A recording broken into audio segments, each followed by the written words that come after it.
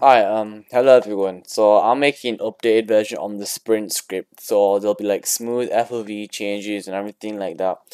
And so this will probably be much better than the first Sprint script video I did. So this will be a lot smoother for your game. So first, you want to create a script, install character scripts, a local script, and you can name anything you want. So first, we need to create a variable for the player. We're getting the player. Then we're gonna get the character.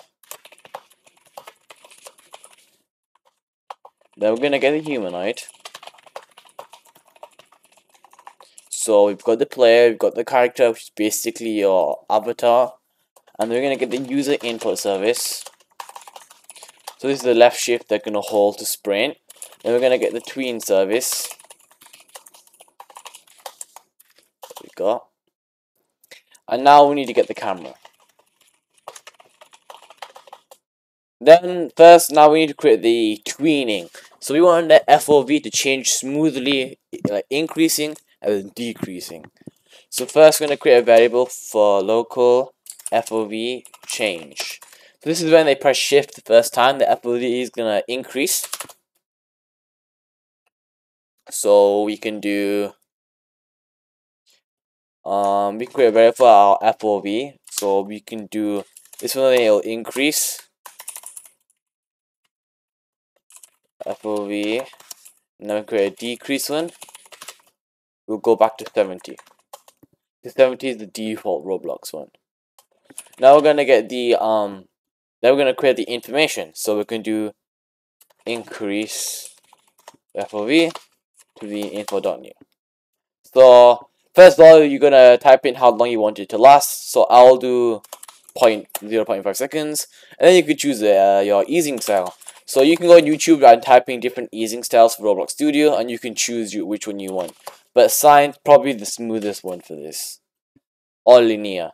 And then you could do the same for easing direction. Just type in easing directions Roblox Studio on YouTube or something like that. But the best is in out. And then we're gonna do how long you want it to last.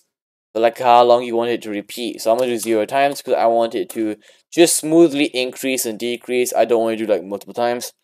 And then we're gonna do false with this. Just to basically, when we're doing a shift, and if a player just lets go of the shift while the FOV is still increasing, it'll just go back to 70 like default. So we can just copy this, create another line. So then we increase FOV, we can name it decrease FOV. Like that. Now we can get the user input service. We can do UIs, which is the user input service we stored.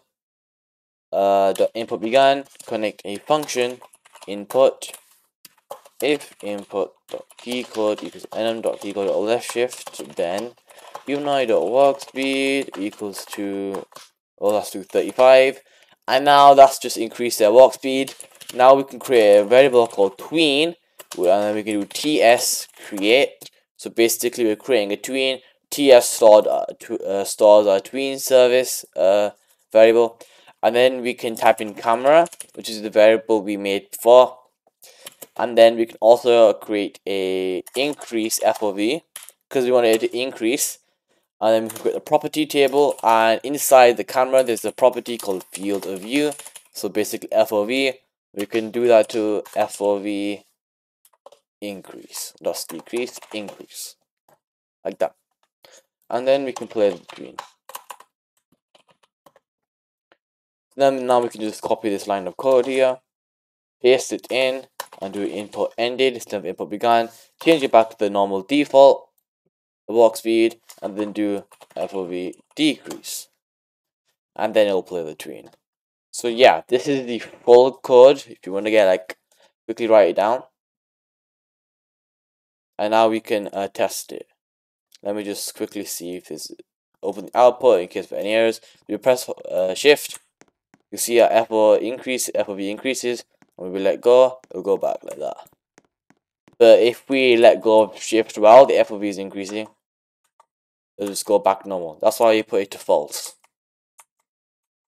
So yeah, so that's done as well. So yeah, this is the updated sprint script. Definitely a lot smoother than the one I made. So yeah, hopefully this benefits your game in any kind of way. And yeah, have a good day.